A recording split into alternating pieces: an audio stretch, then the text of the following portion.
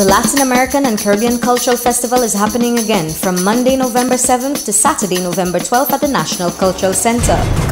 Come see award-winning films from all the Latin American countries represented on island. Monday is Argentina, Tuesday, Brazil, Wednesday, Cuba, Thursday, Mexico, Friday, Venezuela, and on Saturday, it's St. Lucia Day. Cultural activities will be on display as well as delicious food samples. Students are invited to the morning screenings while the evenings are for the general public.